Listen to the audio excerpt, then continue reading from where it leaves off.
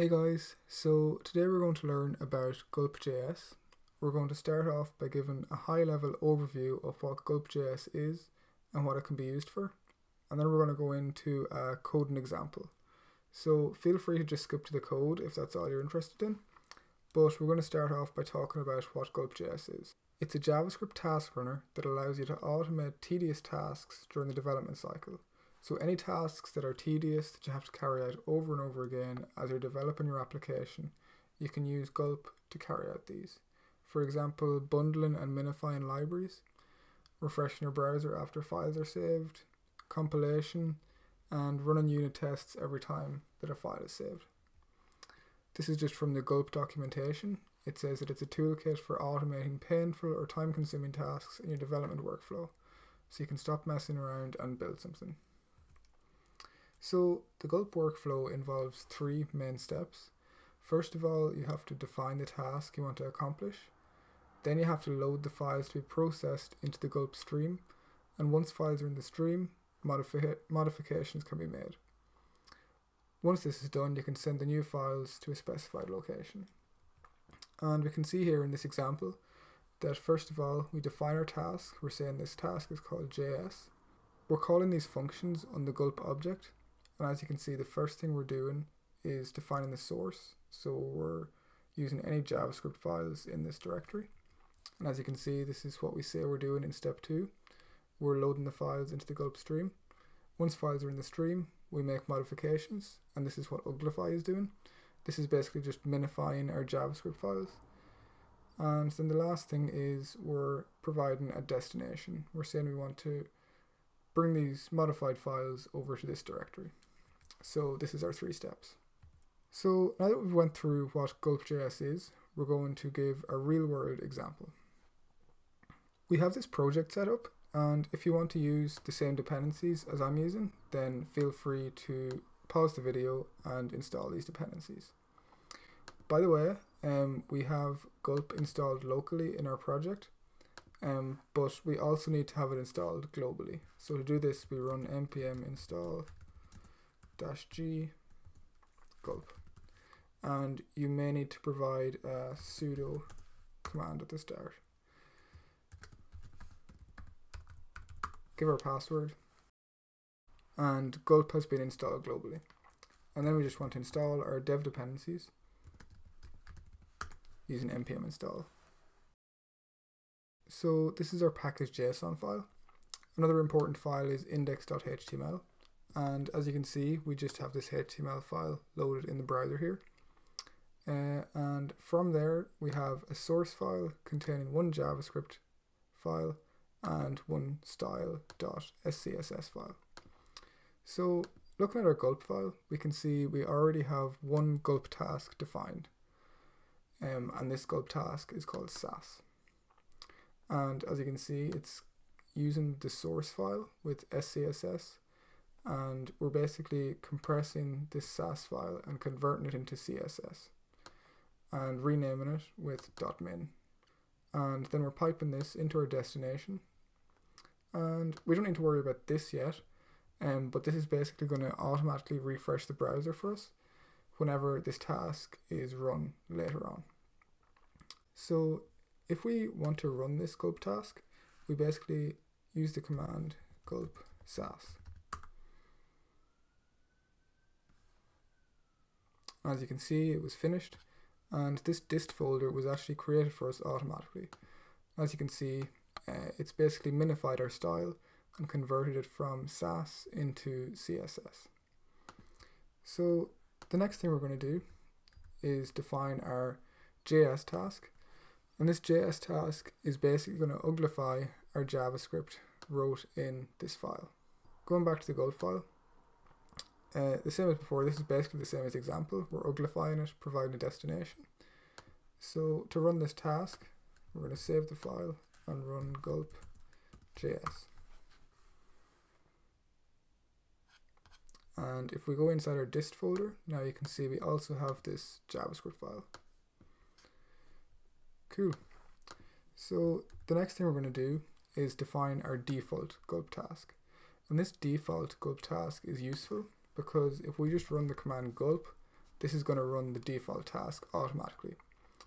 And we are saying that whenever we use default, we are going to carry out two tasks. So we're going to carry out the SAS task and the JS task. And series is just defining that there's more than one we need to carry out.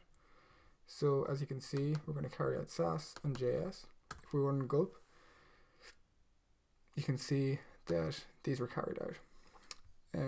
By the way, in our HTML file, we're now going to include this style sheet and the JavaScript file from inside the dist directory that's being built. So if we refresh the browser, we can see that it's now using the new style. And if we go back to this SCSS file and we change the background to blue and hit save and run our Gulp task again,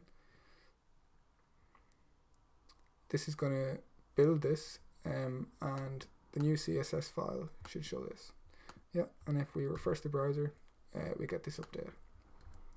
So let's just change this back and run the default Gulp task again. Cool. So the next thing we're going to look at is watching. So this is basically going to watch these files as this task is running, and if any changes are made, it's going to run these tasks, and it would also automatically update the browser, refresh the browser. So let's see what this looks like. So if we run Gulp watch SCSS JS, we need to save it, keep forgetting to do that. We can see that it's now watching, and this is showing us that this process didn't actually finish, so it's still running, which is what we want because it's going to constantly watch these files. If we edit this style file again and change this to red, you can see that this was automatically carried out, and we can refresh. So this is really nice. We can also change the JavaScript file to console log hello world, and if we refresh, we see that this update was built and we get it straight away. So that's really cool. The next thing we're going to do is add in our serve task, and this serve task will basically provide us with a development server, and we can basically build and reload the browser whenever any changes are made, and this is really useful. So if we stop the other task that was running with Control C and run Gulp serve, we can see that we're now serving files from localhost 3000. So if we head over to localhost 3000,